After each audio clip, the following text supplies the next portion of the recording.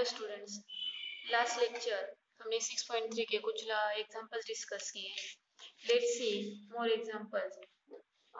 Sixth example is find the Cartesian equation of the plane passing through the point and direction ratios whose normals are 0 to 5. In this problem we are given the point -1 to 3, which is equivalent to x1, y1 and z1, and direction ratios of normal, that is 0 to 5, which is equivalent to value of a, b, c. So Cartesian equation of the plane is Cartesian equation of the plane is a in bracket x minus x1 plus b in bracket y minus y1 plus c in bracket z minus z1 is equal to 0. So value of a is 0 in bracket x minus minus 1 plus b is 2 y minus 2 plus c is 5 and z minus 3 is equal to 0.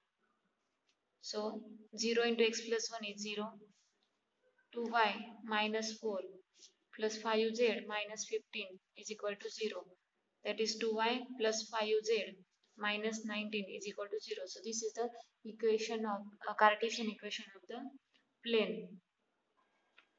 Next example is find the Cartesian equation of the plane passing through 7, 8, 6 and parallel to the xy plane. Okay, so a plane is parallel to the xy plane. It means it is perpendicular to the z-axis, parallel to xy plane. It means perpendicular to z-axis. So direction ratios of z-axis are 0, 0, 1. Okay, and plane is passing through the point -1, 2, 3, and plane is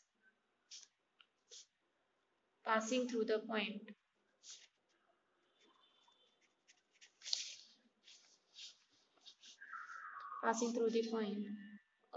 -7, 8, 6. 7, 8, 6. So these are the x1, y1, z1, and plane is passing through the 7, 8, 6.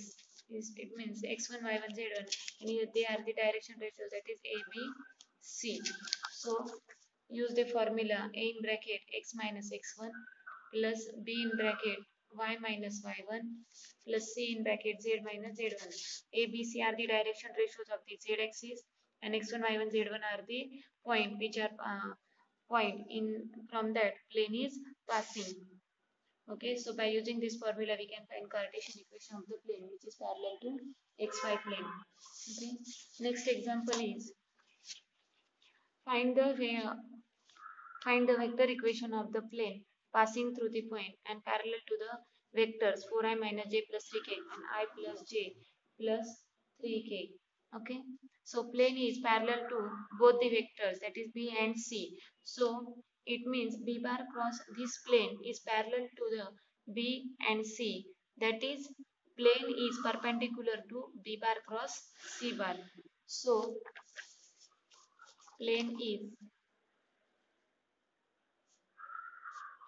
parallel to b bar is equal to 4i minus j plus 3k and c bar is equal to I plus j plus k. ये plane दोनों vector को क्या है, parallel है, that is plane is perpendicular to b bar cross c बार. सो ये perpendicular, that is ये क्या हो गया, नॉर्मल, दैट इज n बार हो गया. And vector equation passing through the point हमें दिया है a is -275, it means it is the x1, y1 and z1, or this is the a bar, and use the formula, that is r bar dot n bar is equal to r bar dot n bar is equal to a bar dot n bar.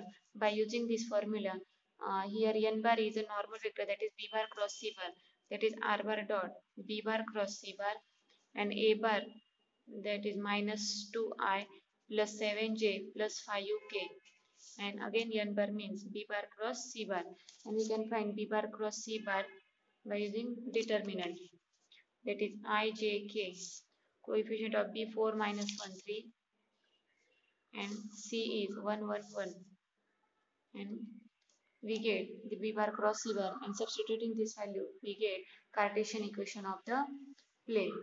Okay, so next is find the Cartesian equation of the plane.